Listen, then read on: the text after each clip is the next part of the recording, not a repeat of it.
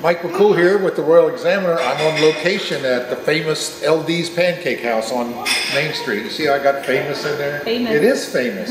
It's the only place I know in town that can close for a month in the summertime and they don't tell anybody, and the day you open you're packed. Yep. So, and that's what happened this week. So tell us, you've been open for a few days. We just opened yesterday. It was our first day back, and we've had a successful 2 days. A lot of people have been really receptive. Sure. No.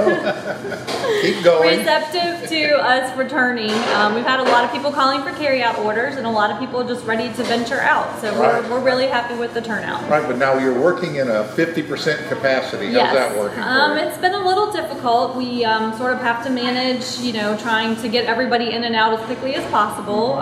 But everybody seems to be patient and understanding of the current situation. So yeah. I can smell the anesthetics, the disinfectant. Yes, we're taking a lot of extra precautions. We're cleaning in between tables, and just sanitizing whenever we have time. So everybody's following orders, wearing their masks, gloves, and we're just trying to keep things extra clean for everybody. Right. You have the paper menus. You got the individual packet of salt and pepper. Yes. There's nothing on the tables. Nothing on the tables. So they're complying to the governor's and the CDC guidelines. So it's great. Really appreciate it. Just want to know that their food is still as good as always.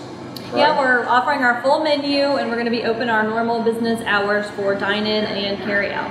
So that will start, well, today is Saturday. Right. So you have Sunday, Monday, then you'll be closed on Tuesday. On Tuesday, but we're open 6 days a week, yes. It'll be great. Everybody loves LDees, I know. We'll give a plug to Mom's restaurant because we went there Thursday because they were before you opened. I called her on the phone and said, "Are you open?"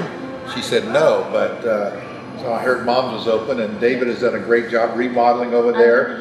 It's great, so check out Mom's. But you guys always keep this place clean and freshly painted, and I know your dad has been busy. I've seen him down here cleaning the last couple months, so it's great. So all our local restaurants are opening back up at least 50% capacity, and they have their outdoor dining. So please visit some of these local restaurants. We have LDees here, Mom's over there, the Front Royal Diner. I heard the Hometown Diner is opening soon.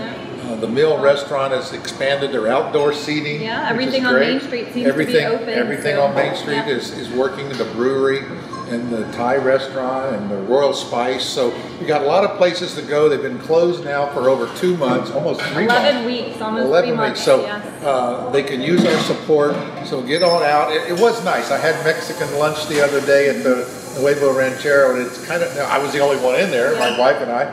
But it is nice to sit down again and share a meal and feel that normalcy. So please venture out when you can if you feel it's safe. And remember, you have a choice, so be careful. And venture out and support some of these local businesses because we're stronger together. That's what our chairman Mabe says. We're stronger together. Thanks again, Katie. I really appreciate it. Thank you. And I'm glad you're open. Thanks. We are too.